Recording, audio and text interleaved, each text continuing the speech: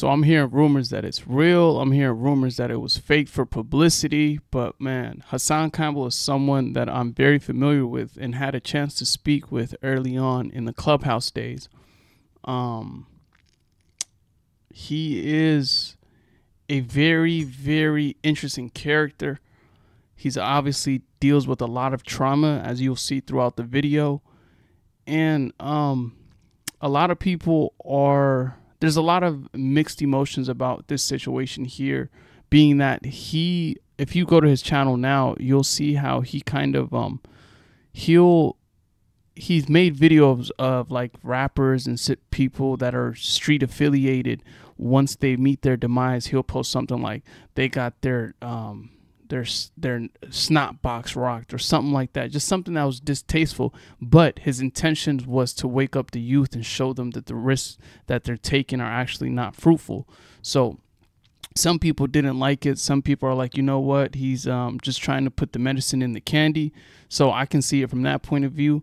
But with this specific situation here, well, just to preface the story, apparently this is allegedly, but from what he says is he was touched by African Bambaataa. And African Bambaataa is a very prominent person in New York hip hop, right? And some people argue hip hop in general, but from my personal research, I know African Bambaataa from just being a prominent name in New York from back in the day, right?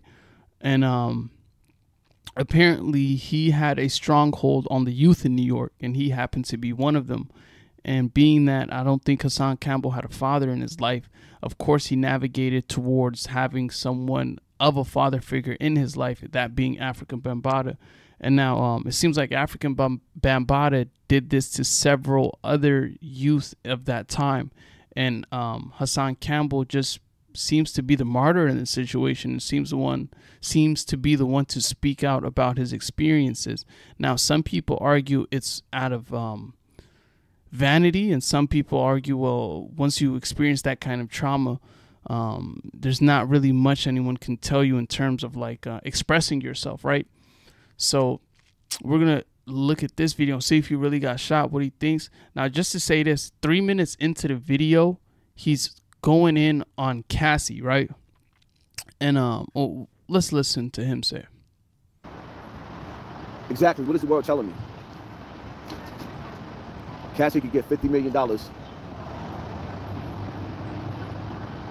for being in a relationship that she don't like, but I can't even get no attention. See, off rips, you can tell obviously this has a lot to do with his personal emotions and his actual situation, being that, for one, he said off rip, Cassie gets $30 million for being in a relationship she didn't want to be in. And listen to what he follows that statement with. For the shit that was done to me in Bronx River, the fuck is y'all telling me? What is y'all telling me? What is the world, what are we saying? I didn't ask nobody for fucking money. What are y'all telling me? What is y'all telling me?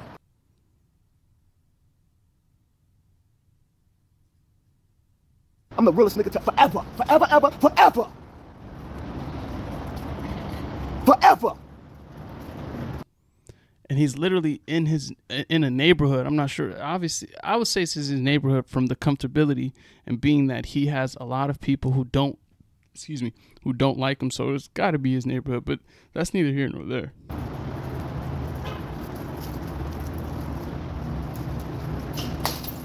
Come outside, throw that fucking bottle. Come downstairs and throw that bottle. Come downstairs and throw that fucking bottle. So this is where as you can see, well, let me rewind it a little bit. Boom. Forever. So here he is in his neighborhood, right? Come outside, throw that fucking bottle. Come downstairs and throw that bottle. Come downstairs and throw that fucking bottle. Come outside and throw that fucking bottle. I stab your ass to death. Bitch ass nigga, come outside and throw that bottle. Wow. Come outside and throw that. So, I mean, yeah, if he threw the bottle, that's obviously jeopardizing his safety, and probably someone's like upset with him just being a nuisance in just in the neighborhood. But now him being him and where he comes from and the trauma that he's experienced, he's automatically thinking that that's probably like an op or somebody that dislikes him, when in reality it could just be somebody that's in the neighborhood that's trying to sleep before work, that just put the baby down and doesn't want to hear too much noise. So he just, a bottle is a little bit too excessive, but I don't think there's something personal there, rather than just someone in their neighborhood wanting some peace and quiet. That body. If I see that body come out the window, I guarantee you, I come outside, I live in this building, I'll come upstairs and fuck you up. Word to my mother. Word to my mother. Throw it again. Throw the bottle out the window. So yeah, he's at the park in his neighborhood expressing himself, basically talking about the situation with African Bambaataa, comparing it to what Cassie went through with P. Diddy and the fact that she got paid, and everyone's causing like this big ruckus and making noise about what she went through. But it sounds like he's upset that the situation he went through, along with other young men, it wasn't really raised too much. People didn't really raise too much attention. And it's rumored that African Bambaataa still runs the streets of New York. So I can understand where his frustration comes from. But I definitely don't agree in terms of expressing yourself like this. It's an easy crash out. Like, easy crash out. He said some things. He's gotten into arguments with Whack 100. He's gotten into arguments with several. I mean, he's the one who, quote unquote, leaked the situation with Nipsey Hussle and those kind of allegations. So there's a lot of people who might dislike him. So he's literally in his neighborhood park yelling. So the crash out just doesn't add up. So if we speed up the video a little bit, he's continuing to go back and forth with the person upstairs. Bitch, I will fuck your mother up. Don't throw nothing out the window while I'm not looking. Come outside.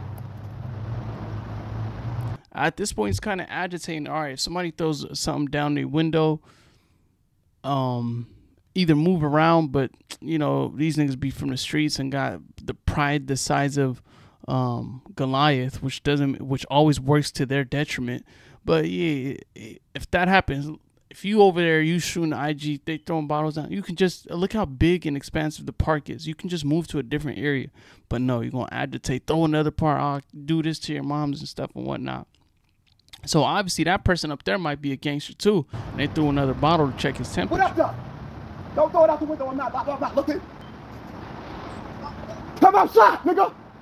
Come outside. Come outside with the shooters. Come outside. Come outside. Come outside with the shooters. Y'all just heard that. Come outside with the shooters. So we go from come outside with the shooters to right here. I see. What? Take the second exit on Westchester Avenue. I need to get to the hospital quick. At the roundabout, take the second exit on Westchester Avenue. In a quarter of a mile. Turn left Leave it. Come on, go. I got you. Go straight. I need to get to the hospital. I got you. Son. I'm gonna get you to the ambulance. Red light camera reported ahead. Oh, wait. Pull over. Let's just get the ambulance. My bullet getting hot. I know. That's why I said just pull over. Let me get your ambulance. I'm shot. Let's get to the hospital is what he said. Now, all of it is just a bit too much for me. When I went through and kind of like did my little due diligence on the situation, some people are saying that it was staged or it's fake. Some people are saying that, saying prayers up for Hassan. So I'm gonna try to keep y'all updated in terms of like what the severity of the situation is. Obviously, I don't justify anyone being shot and getting their life taken away from them. So if he is shot, speedy recovery to him. Hopefully you don't be outside on the camera doing the same thing again. Hopefully learn the lesson. But what do y'all think about the situation with Hassan Campbell and African Bambaataa and him kind of using that situation to mirror what's going on with Cassie and Diddy? Can y'all see the correlation between that, or what do y'all think?